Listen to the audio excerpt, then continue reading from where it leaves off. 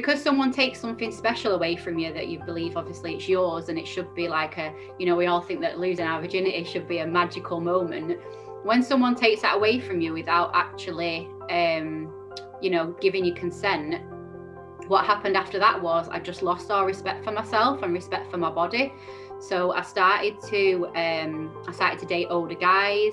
I started to think that only, you know, men would only like me if I kind of gave it out to him.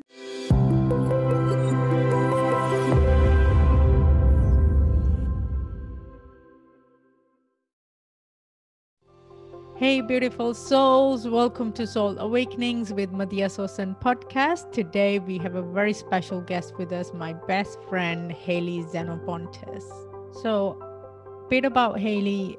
After experiencing a mental health breakdown 4 years ago after a series of unfortunate circumstances which led Hayley to lose her home and business, Hayley used volunteering and finding a network of people who could support her to get back on her feet.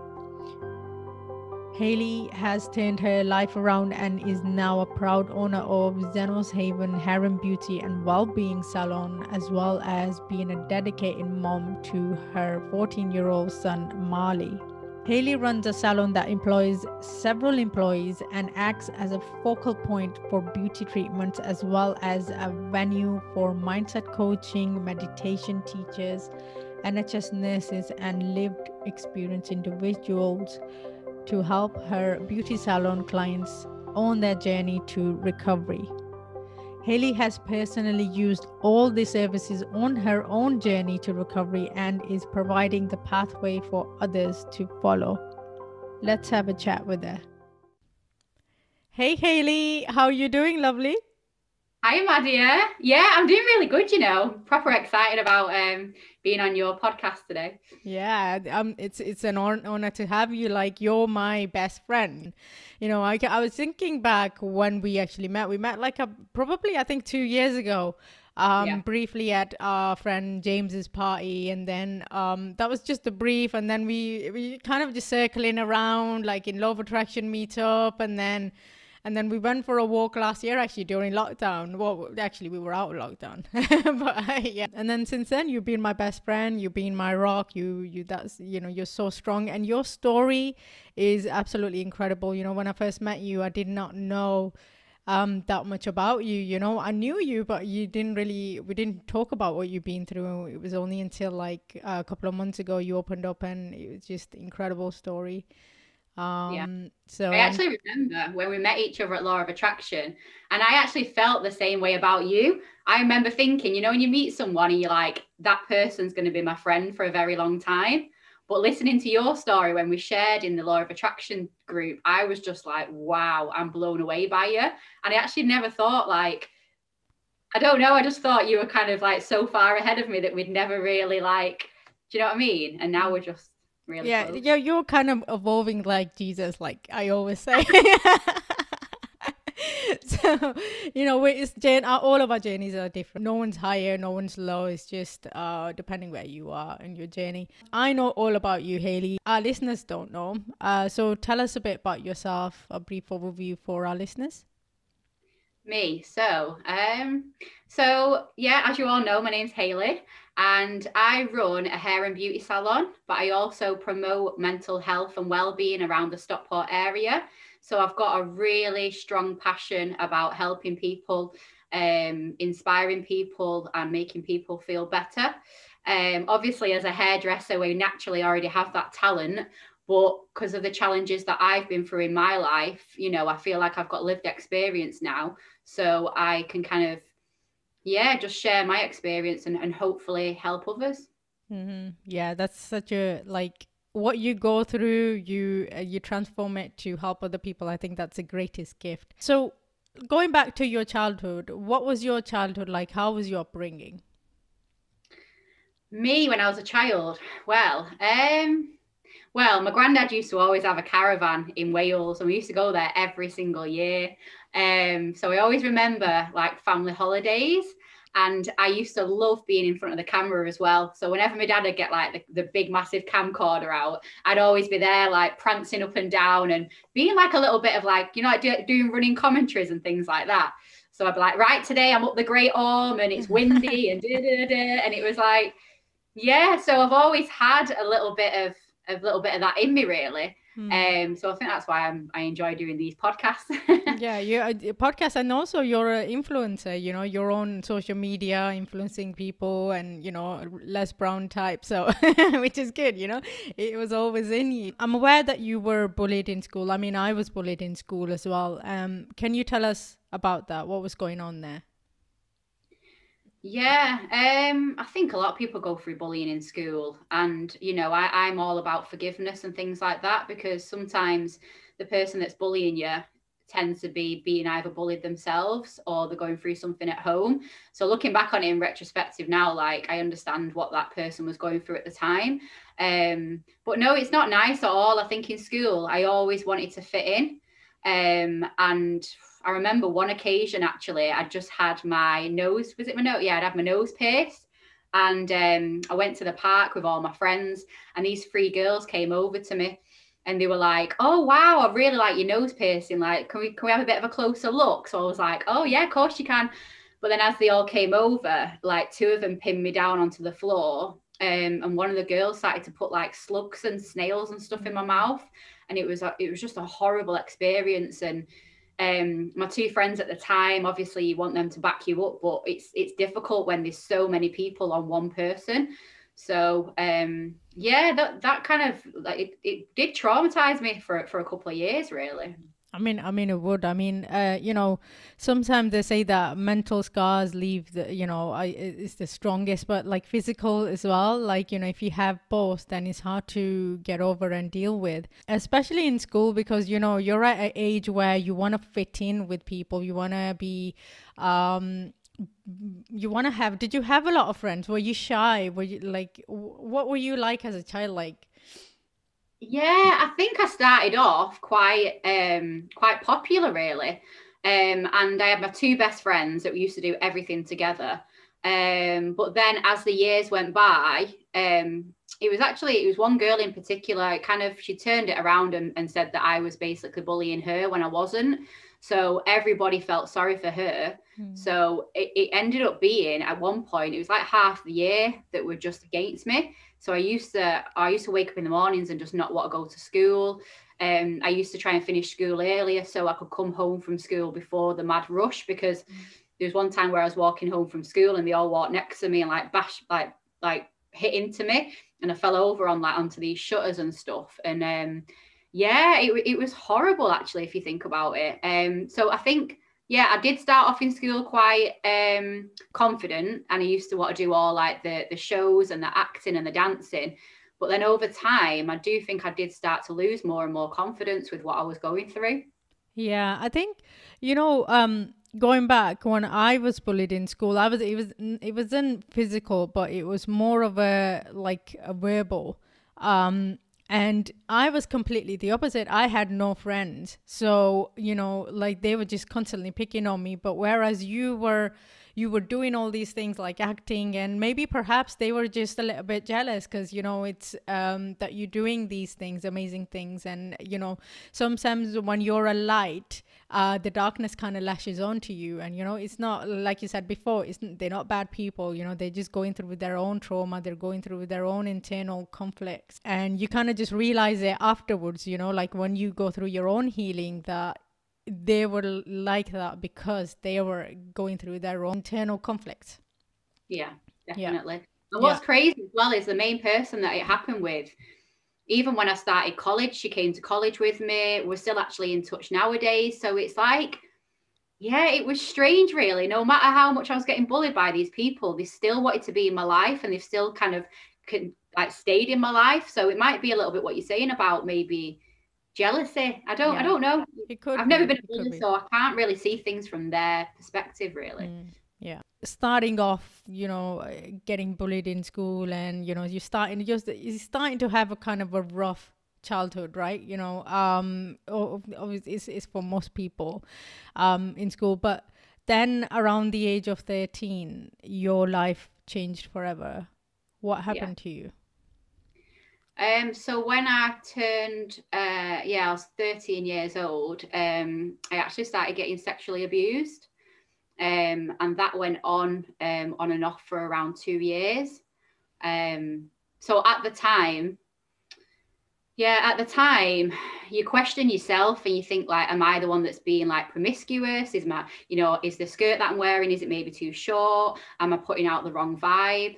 And because at the time, not many people knew about it, but the people that did, it didn't really get stopped. So I kind of went through the years thinking that maybe it was my fault. And because the person that did it to me, he was very manipulative. He told me that if I told anyone, no one would believe me. He told me that my family wouldn't want to speak to me again if they knew about it. So it is a really strange one. It was only actually recently, a couple of years back, that I realized what actually had happened to me was wrong, and it had like a very negative effect on me. Yeah, because I mean, going through abuse it's I wouldn't want to wish it on anybody, and and you do carry this to your future, like even your future romantic partners. Did it impact your relationships going forward? It definitely, yeah. And even before that, what happened was because someone takes something special away from you that you believe obviously it's yours, and it should be like we all think that losing our virginity should be a magical moment. When someone takes that away from you without actually giving you consent, what happened after that was I just lost all respect for myself and respect for my body. So I started to date older guys. I started to think that only men would only like me if I kind of gave it out to him. So it all became very, very sexual from a very young age. Even in school, I was classed as easy. Everyone knew that, Hayley's the easy one, because that's how I portrayed myself. Because I just thought, well, do you know what? What's the point now? Like my body's ruined basically. So it can be anyone's. And then that snowballed. Like that effect started to like kind of go into my relationships as well. Yeah. So did you notice this pattern while you were going through it? Obviously, you probably were aware of it, but I know you're doing all the work now. Knowing you personally, you're doing the amazing work like on yourself right now. When you were going through it, were you a little bit aware of like, oh, this could be because of this happened to me? No, definitely not. No. At that time, you just think that's you, and you just think that's what you do, and you're so in it that you don't really, it's only been, like I said, recent years where I've gone back into doing like inner child work and all that kind of stuff, where I've really thought, you know what, that was definitely wrong what happened. What was the inner child work that you were doing? I did some IFS therapy with a guy called James Potts. Oh yeah. Yeah. I had him on my podcast, and he's incredible. He's incredible. I had the therapy session with him as well. Yeah. Now you gave birth to a beautiful soul, Marley, at the age of 19. And you suffered from postnatal depression afterwards. Can you tell us about that? Yeah, so obviously, I conceived Marley on my 18th birthday in Blackpool. Classic. And I've still got the little business card of the hotel that I was in. I was just very young at that point, and I think the postnatal depression came because I was such of a young age. So when all my friends were going out partying, or they were going traveling around the world when they finished school, I was kind of settled by that point. So I'd moved in with Marley's dad. He was going to work every day. I was, and actually, a month after Marley was born, our house got burgled.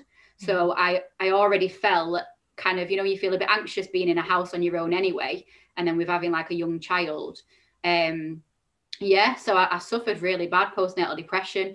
I remember one day actually when his dad used to come home, and I literally would hand Marley to him, run out the front door with no shoes on, and just run into the nearest field, because I just needed, like, it was like a natural instinct, like I needed to get away.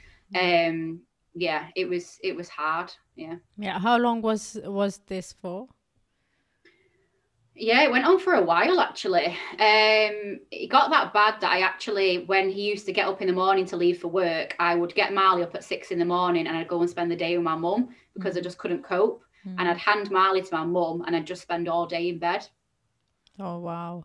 Um, so did you not get any help from anyone, like, Mm, I didn't know it was postnatal depression back then. I think now it's kind of spoke about a lot more. yeah. But at the time, I think because I was just so young, I think I do things a lot more differently now. If I had another baby at like 34, I know there's a lot more awareness out there. But at 18, 19, you just live through it and you just get on with it. Yeah, I think probably many of our listeners who might have been in the same situation, you know, you kind of just think it's just a depression and I'm not fit enough, I'm not good enough for to be a mother or things like that. But then you kind of realize later on, it's like, oh, okay, I was actually going through postnatal depression, you know. But when you're going through it, you have no idea. And as well, it didn't really help our relationship because he was at work all day. And then when he'd come home from work, because I've been on my own, he might just want to nip out and see his friend for an hour for like a drink or something. And I wouldn't want him to leave the house. So he'd leave the house and I'd just be in fits of like tears and proper having panic attacks because I was just like, don't leave me again. Do you know, it was just a very lonely period, I think. Spent my days watching Jeremy Kyle. How was the relationship like with your partner at the time then? Well, he was a bit older than when we met. Yeah. And he was amazing with Marley. He really, really was.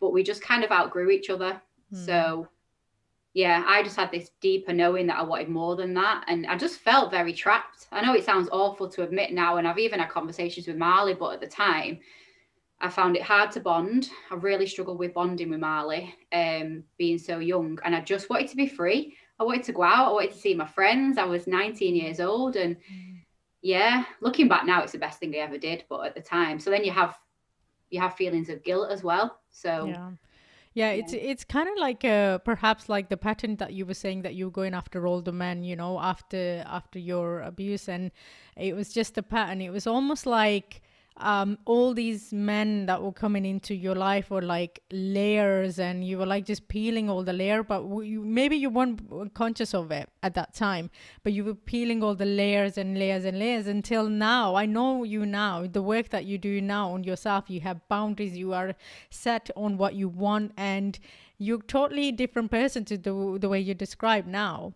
And it's beautiful to see because, you know, it gives people hope. It gives people, young women, or if they're going through the same thing, it gives them hope as well that, you know, you can potentially break out of these patterns and thoughts and be a living legend, basically, you know?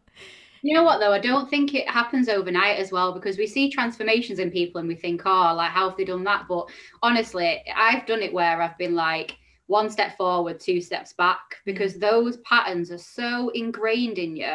Do you know what I mean? There's been many times where I thought I'm moving forward and then something's happened. So it's taken a lot of work. Yeah, it's the peeling of the onion, basically. It's you constantly do it, and it's like sometimes it's one onion, sometimes it's 10 onions. It's like, oh my god. Yeah. But you know what? I see everything as like a teacher now. Everything that's happened in my life up to here, it's been a lesson, and everyone that's come into my life, they've been like my greatest teacher. So you know, the universe works in mysterious ways, doesn't it? So everything is how it's meant to be. Yeah, the way I see relationships now is they're either a preparation or the right person. So if they are not, if there's nothing happening there or something happened or whatever, they were a preparation. And if you look at it as that way, then that's one step closer to the right person that you're meant to be with, you know? Definitely. I would say one thing as well, actually, which, it's about boundaries. So I'm still reading a book about boundaries at the moment, and I always have to. I did some therapy last year with a coach that helped me with boundaries, and I think that is the one thing. If anyone who's watching has been through abuse or anything like that, then I think boundaries is one of the hardest things to get over. And it is a daily practice. You find it very, very hard to say no to things because you become a little bit like a people pleaser, and you want to be liked. Definitely if you've been through bullying or any kind of physical, mental abuse, I just think that boundaries is really important to get your head around. Yeah, I totally agree. Boundaries is any, especially if you're a sensitive empath, empaths do lack boundaries, and especially if you go through a trauma at an early age, that's like a dense emotion, dense feelings, So what happens is oftentimes when something happens, you suppress it, and like you kind of detach from your body. You detach from your body and go in your head, So yeah, it's so important to work on yourself, and I guess it's realizing you can see the person's trauma, you can see the person's patterns, but then you have to leave them to it. If you come across anyone, your friend or family member, you have to leave them to it because it's their journey, it's their life, and they come to their own realization when it's the right time for them. Yeah. So now we know, like, you've been through so much from a young age, it's like, oh, there's so much happened to you from young age. It's like, how are you still standing? Sort of thing, but it shows you're resilient, you're strong character. And, it doesn't end there. Around the age of 25, you had a devastating news about your dad. Can you tell us about that? Yeah. So growing up, my dad is Greek Cypriot. And I've got a brother and sister and some half brothers. I think there's 6 of us all together. And I have always felt a little bit like, how come they all look really Greek and I don't? And what happened when I was 25, I found an email and I found out that my dad, that I've obviously known for like 30 odd years, wasn't actually my real dad. And I kind of read it through an email, and at the time I was absolutely devastated because me and my dad are really, really close. And then I rang my mum up and I said to my mum, I just came out of it, I was like, Mum, is dad not my real dad? And she just started crying her eyes out, and I was like, oh my God, like this is crazy.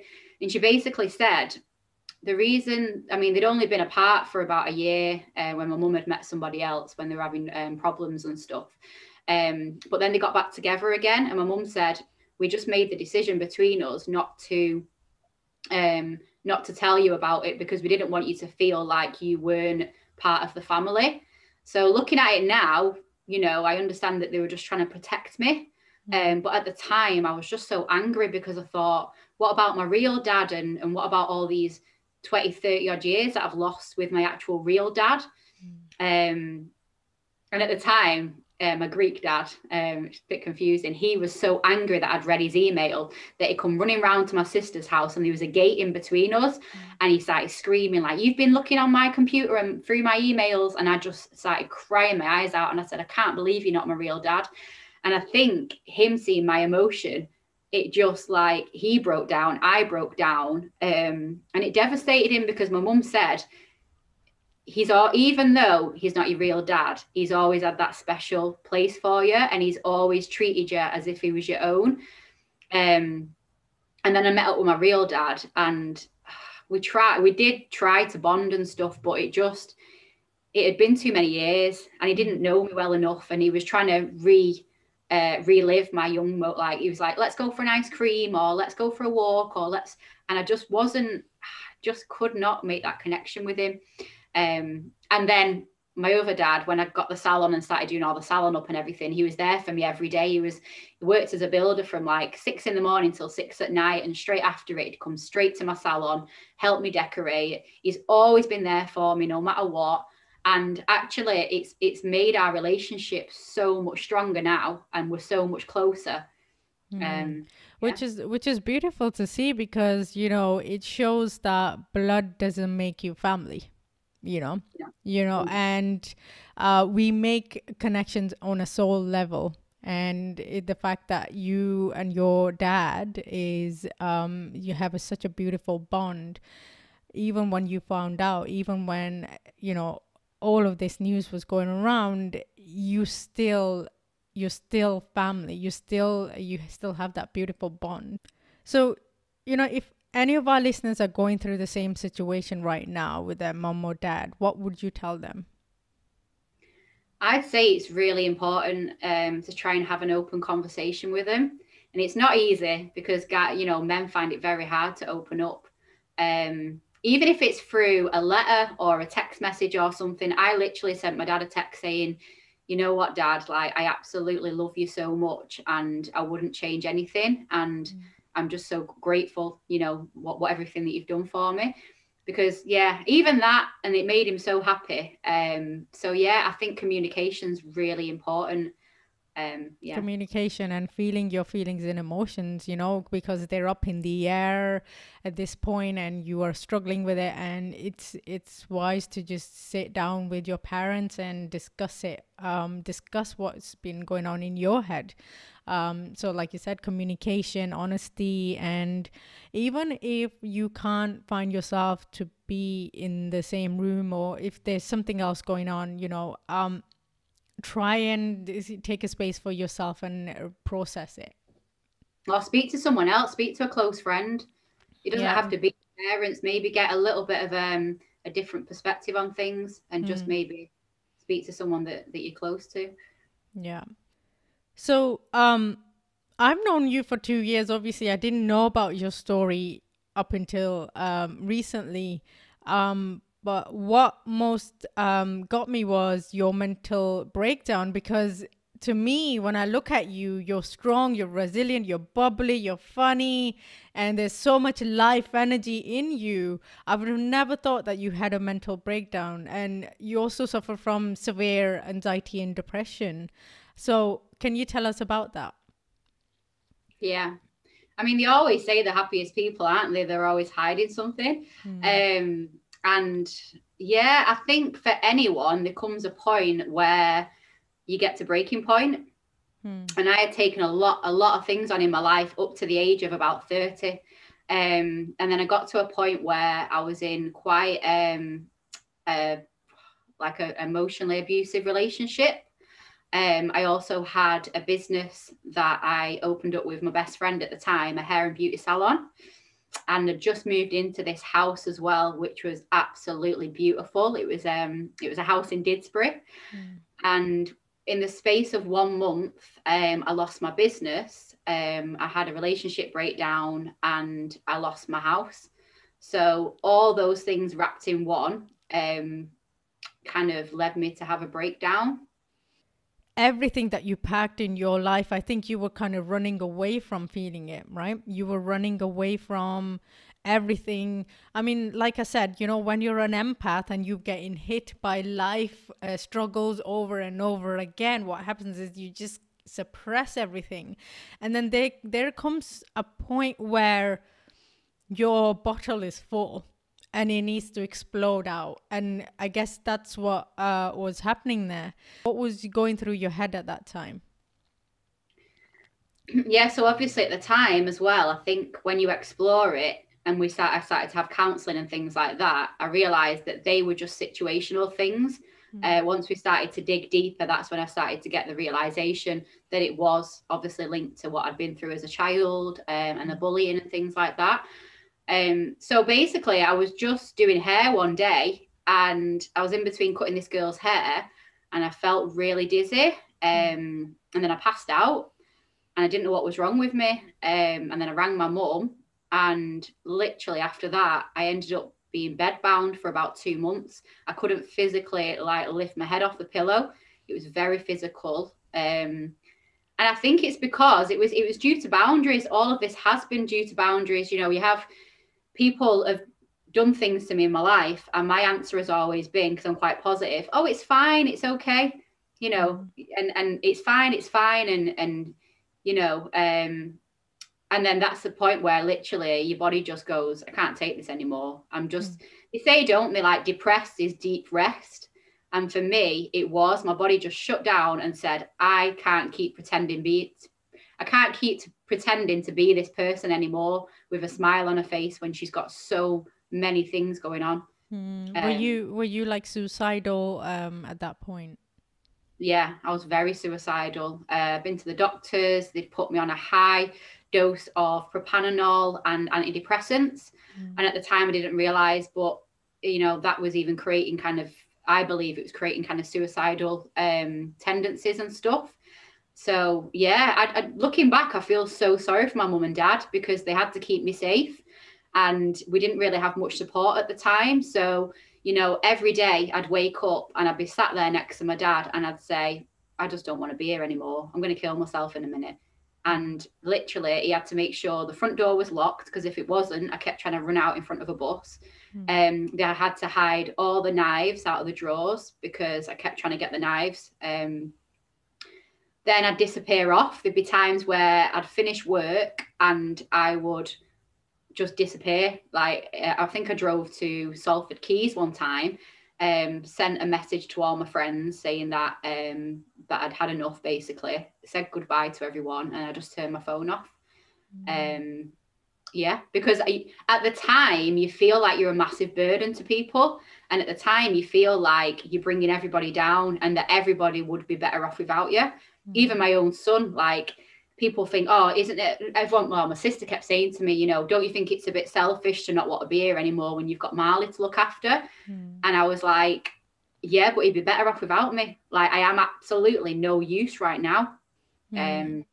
So, like, if people are going through this right now, I mean, feelings of suicide, when I was going through my own hell, I felt like that as well for numerous times. I didn't there was the times where I would get my hand out, and like my mom was ill, so that I would put all the pills in my hand and I would just look at them, so thinking that if I take these pills, it would be so much easier.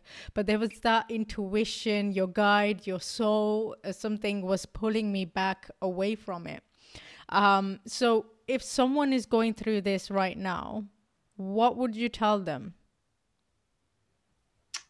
Definitely speak to someone, speak to anybody. Like, you're not a burden on anyone, and you know what, you're not alone, because there's so many people going through this right now, and you might think you're the only person, and but it's a lot more common than you realize. So you mentioned that you went down the route of like antidepressants and everything. Now to extreme cases, antidepressants help, but what I find is that it just numbs the pain. It just numbs you're not really getting to the root of the problem. So you were on antidepressants for for a while, and when you came off them, what was the work that you were doing on yourself?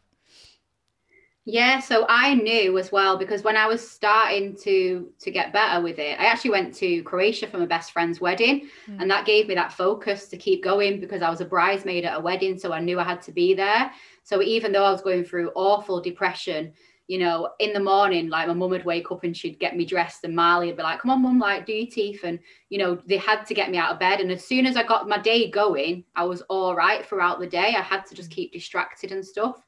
But then when I started to want to feel better, so I started to try and do things that would help, like exercise, or, do things that normally make you smile, like, listen to music. The antidepressants were actually numbing any kind of emotion. So I couldn't feel highs and I couldn't feel lows. I was just feeling very, very numb. And the propranolol as well was, when I was trying to work out, it was preventing me from breathing properly. This is just my experience. So in the end, what I did is, I just knew that it had to be me. I knew that I'd tried every avenue to help me to feel better.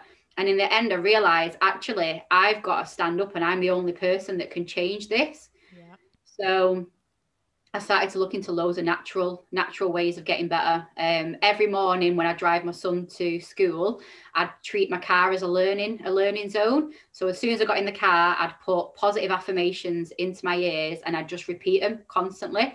I knew that I had to start rewiring the way that I was thinking about things, because it's like a switch had gone off and I'd just gone very, very negative. So I started to do that. And you know what? It was just one step at a time. It wasn't a million things in one go. If I literally one day, you know, I got up and had a shower, then that was actually a win. If I got up and went for a 15-minute walk, that made me feel better. So it was very, very small steps, because sometimes when you're in that place, you feel as though it's just looking at each minute of getting through the day. What can you do in that moment to get you through the next hour? Yeah, and it is so Marley became your young carer at the point, right? So that's how was he feeling about the whole situation? I think he was kind of young enough to not notice in depth what was happening, but he was also my anchor, because I had to make sure, I got to a point where I had to make sure I'd take him to school every day. And my friend, actually, she was amazing. She'd get me up in the morning. She'd have this punch bag, and she'd be like, right, I want you to like do some boxing. And for some reason, it just kind of like, I don't know what it did to me, but it just like really helped me to release like endorphins and stuff. And she'd be like, right, you've got to get him to school. So put a face on, get him to school, kind of fake it till you make it. And then I knew that then at 3 o'clock, I had to go back and pick him back up again. So I think as well, with my mum, at first, your family want to mollycoddle you, and they want to say, do you know what? I'll take him to school. You just relax in bed. But that doesn't help. It actually helps more to get up, put your makeup on, do your hair, get them to school, fake it till you make it. Honest to God, like I would feel dreadful inside, but I had to put a smile on my face and get Marley to school. So that was my main focus. Yeah. I think one of the key points is just feeling your emotions. Like I keep going back to it, you know, when you're going through darkness, it's you need to go through them. You know, if you look back, and so many people who've come out of adversities and dark night of the souls and, you know, depression, they look back and they are grateful. I'm grateful for it. And I'm sure you are as well, you know, grateful for all these experiences, because it's kind of, most people don't realize when you are in darkness, that's when you are growing the most. That's when you're expanding the most, but we don't realize it because it's called growing pains. And it's growing pains for a reason, right? And Marley is such an incredible soul. He is absolutely amazing. I mean, he's wise, so wise for his age. I mean, it's amazing kid. I think as well with Marley, he's so kind of empathetic now, and he's got such a lovely heart, because one of the main things we did as well, I started reading a book, and it was called Feel the Fear, Do It Anyway by Susan Jeffers. Amazing book that literally like changed my life. And that taught a lot about contribution, how to get out of your own head and do something for the greater good. So what me and Marley would do at the weekends when I wasn't well, we'd drive to Manchester and we'd do like the soup kitchen. So we'd feed like the homeless, we'd take clothes there, we'd take any books for the children that Marley had that he wasn't reading anymore. And just doing those kind of things with Marley, you know what, like I think as well, a lot of people think I don't want my child to see me when I'm down. I don't want my child to see me cry. And you know what? It's actually really important that they see those things, because it'll mold them, and it'll make them realize that everything isn't love and light all the time, and it'll give them a little bit of resilience as well. Yeah, and it gives it the vulnerability. You have to show the kid how to be vulnerable, because in our society, most people, like you said, it's like they're hurting inside, but they have a shield up. It's like, and that's what we're teaching kids as well. We're teaching them how to shield and not go inside and be vulnerable. Yeah, I think there's definitely a time and place, like you say, about obviously always feeling your emotions and all that. And I think that's really, really important. But I used to also get into like very obsessive thought loops where I would be sitting there all day and I'd kind of be with my emotions for too long. So as well, I think when I was getting better, I started to do a little bit of voluntary work in a mental health cafe. And that was a healthy distraction, because I was helping other people. I was, you know, I think if you spend too much time on your own, sometimes it can be bad for you as well. So it's about finding that balance of Yeah, it's distractions to get out of your head, but then also feeling your emotions as well. Yeah, so it's 50-50, 50% external and 50% internal. And like, I don't mean external is go out partying and clubbing. External, like what you were doing, volunteering, and you were helping the homeless. You were using your pain as a power to help those people. And that is the most powerful thing there is, you know? Is it Les Brown? Is it Les Brown that says it? It says like your greatest wound will become your greatest power. And I really believe that. And do you know what? I tap into that even now. They say that like anger and all that is actually it's the best emotion that you can use for taking action. And now I use that. I'll go back to different memories and I'll really kind of feel it, and I'll use that to propel me forward. Even with like, you know, things like fitness, if I'm trying to do like 10 more press-ups and I haven't got it in me, I'll feel like bring all them emotions up, and I'll just like use them emotions in a healthy way. It's a beautiful way to look at it. Also, like when we went to one of the hikes, and that's another thing. If people are feeling angry, we we were literally in the middle of nowhere. We decided to scream. That was incredible. That was incredible. And that's another way you can. There are healthy ways to let your anger out, your frustrations out. You know. You know, I always believe that your breakdown is a breakthrough in life. So do you believe that this was the turning point that led you on a path of transformation? Yeah, 100%. Absolutely. As well now, because now I've actually rebuilt a salon. So I've got my own hair salon now. But because it promotes well-being and mental health, I would never have had that before. You know, and I really support women that want to come into a salon who, you know, they might be feeling anxious or a little bit down. So I kind of really make it really comfortable place for them to come to, be able to express, you know, how they're feeling at the time. And when they leave, hopefully I can help them to feel a little bit more lifted. So yeah, it's been a positive. Yeah. So speaking of your salon, so you have your salon's called Xenos Haven Hair and Beauty Salon, right? So it's not just a salon like you just said; it's a well-being center as well. So what sort of things are you doing in the well-being center? Yeah. So we do the hair and the beauty, and then we offer days out to clients where I did a little bit of a survey, and it was really interesting. The amount of women that say when they're getting their hair coloured or cut, they don't like to sit and stare at themselves in the mirror all day. So we created this no mirror day where you can come in, get your hair done, and there's no mirrors in the salon. Wow.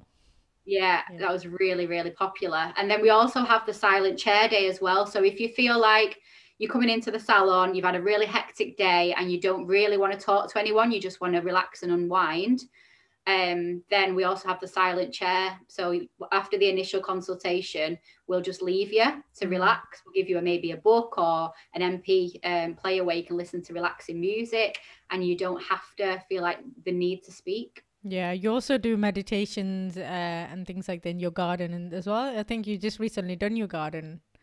Yeah, so it's really exciting this week, actually. I've had an email back saying that we're going to have a project where we're going to be helping people, the elderly, who haven't been obviously getting outside in the past few months. So they're going to be using the space that I've created outside to do art therapies, grow fruit and veg. And then obviously when the space is finished, we're going to be teaching meditation, yoga, gong bath, sound healing. So yeah, it's really exciting. Amazing, amazing. You know, like to think that what you've been through, you're still going, you're resilient, and you're making a huge difference, you know, in people's lives. It's incredible to see, and it's amazing to see you grow. So what are the workshops that you do at your wellbeing center? Yeah, so we do loads of different types of workshops. Obviously, at the moment, we've moved them online, but we focus a lot around self-image, self-confidence, helping women to raise their self-esteem, because that's all the things that I've had to do moving forward in my journey. And obviously, with lived experience, I feel as though, you know, your past doesn't define you. And it doesn't matter what you've been through or, you know, what people have done to you. At the end of the day, like, there's nobody that should be able to tell you that you can't do something. So yeah, I'm really, really passionate about helping women to grow, to empower other women, and yeah, just to know that you can be successful no matter what you've been through.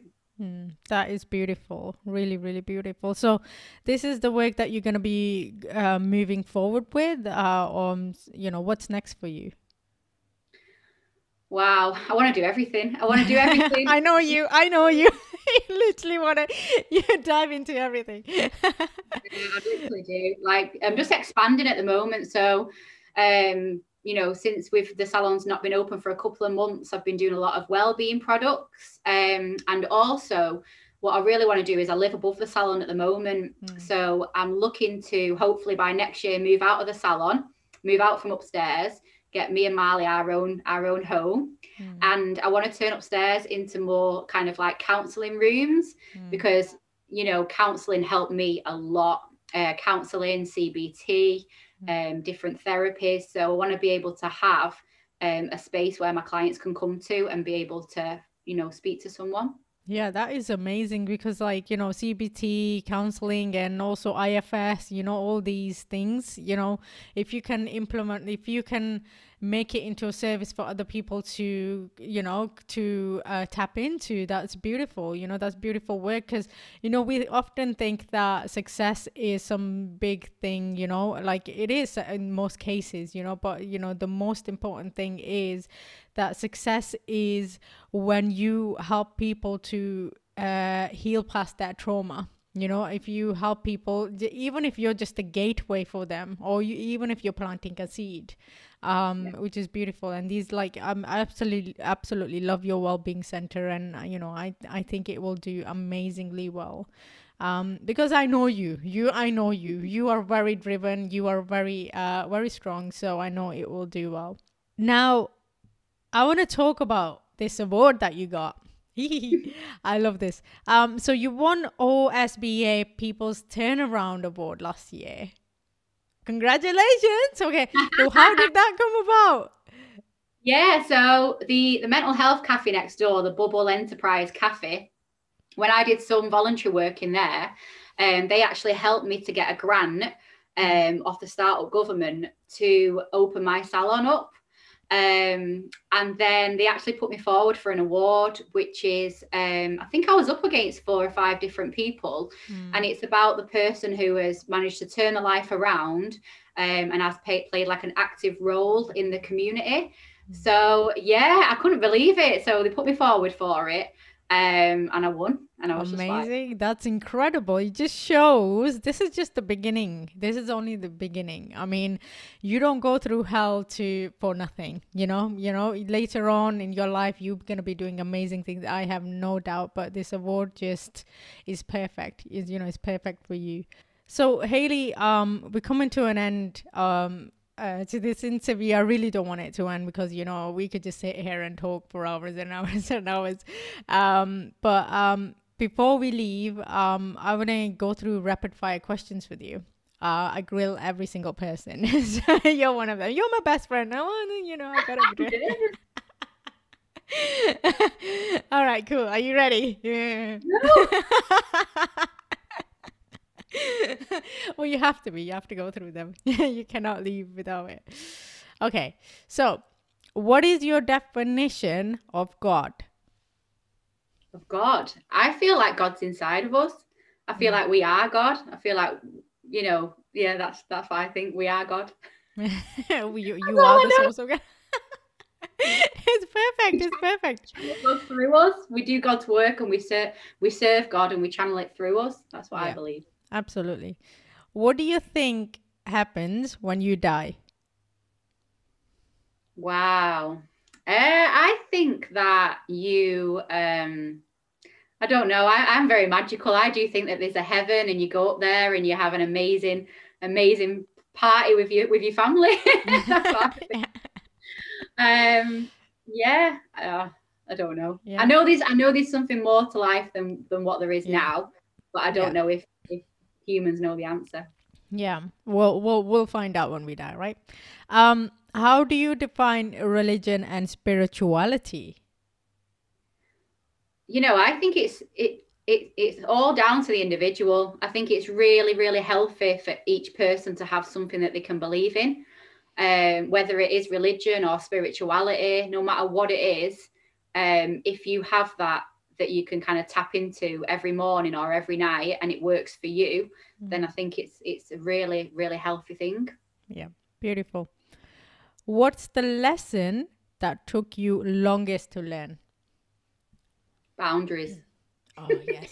Learning to say no, learning to put myself first and prioritize, and realize that, not everybody's, not everybody's going to like, I don't What know, you do. not everyone's going to like, you feel like you want to be liked by everyone, don't you? And I think sometimes you have to put yourself first. Yeah, absolutely. Totally agree. Okay, so I'm fully in present moment when? Oh, well, I play in a Caribbean style orchestra. Oh, wow, So when beautiful. I'm playing on that bass and I'm dancing to Bob Marley, and yeah, that is when I'm in my present moment. Yeah, brilliant. Do you believe there is an end to healing? Like I used to go for a point of always thinking I need to fix myself all the time. And then James Potts actually said it's not about fixing yourself, it's about evolving. So I do believe that I have, I've healed a lot of things. But also it's a change of perspective now, the way that I look at my past. So I don't see it as I still need to heal. I just see that I'm on a path of like evolving now. Beautiful. You're evolving faster than Jesus. Just had to say it. That's the thing that I said to her, guys. If you don't know, if you don't know, she was like, "Oh my God, Madiha, I'm growing so fast." I was like, "You're evolving faster than Jesus." Like, "Oh my God." That's gonna be our little quote now, isn't it? That's gonna be our little thing. It is. Yeah. So one last one. The world needs more of what? More love. The world needs more love. Like, if you realize things are kind of triggering you in life and things like that, just give love to everyone and everything, and realize that we're all the same, we're all one. And at the end of the day, someone, if someone's getting you upset or getting you annoyed, then they're just probably coming from a place of suffering themselves. So have kindness, have compassion, have love.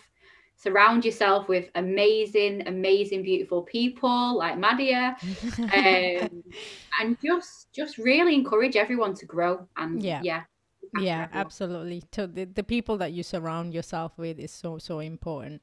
What is the one message that you would like to share with someone who is going through adversity or going through a dark night of soul, spiritual awakening, they're lost in life? What would you tell them? I just tell them to keep going. Don't ever quit. Just keep going. No matter how hard it gets, you've got to just dig deep and just put one foot in the front of the other and just get through that next hour or so. Because I guarantee you, whatever you're going through, it'll pass. Nothing in life stays the same. Do you know what I mean? Even in the darkest place, the darkest hour, you know what I mean? That will pass. Yeah, it will. It will, certainly will. So how can people contact you? So, yeah, I've got Instagram. So if you want to directly message me, it's Hayley Xenophontas. And if you want to contact my salon, it's Xenos Haven. So Xenos is obviously because of my dad, my Greek dad, and then Haven is because it's like a sanctuary. So at Xenos Haven, and you can find me on Facebook or Instagram.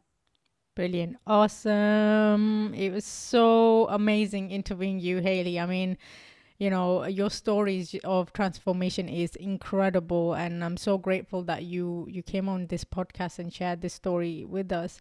I know there's so many amazing things are coming your way, and what you do for other people as well. I know you give so much to the community. You give so much love to everyone else. You're always caring about other people, and you lift everyone's vibration, including mine. I'm so grateful to have you as a friend, and you've been my rock over the last year or so, So is there any last message that you would like to say? I just want to say thank you. Thank you for letting me come onto your platform today and really share my story. I think it's really important that we realize how powerful our stories can be, because there might just be one person out there that's resonated with me today that I can help. And if I've helped to just inspire one person, every single person here is unique and special, and you all deserve the very best. So yeah, I would just say that. Yeah. Thank you so much. Thank you. Thank you. Love you. Love you too. Thank you so much for listening to Soul Awakenings with Madiha Sosan podcast. I would love to know what your biggest takeaway from this conversation has been. Share your thoughts on my Facebook and Instagram, Madiha Sosan. You can also check out my website, madihasosan.com. If you would like to watch this episode, then head over to my YouTube channel, Mads Corner, MADZ Corner. If you enjoyed this episode, then please do rate and share this with your family and friends. Thank you once again, and I will see you on the next episode.